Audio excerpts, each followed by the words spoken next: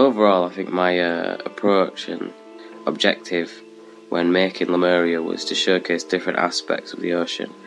For example, tempestuous represented the anguish and pain and plight of working on the sea, much like the situations referenced in Outlaw Ocean, whereas Lemuria was representing the relaxing coastal, tropical element of the sea, where you would just go with your family to relax and have fun. Regarding impact, I think I leave that to the audience, as art is up for interpretation.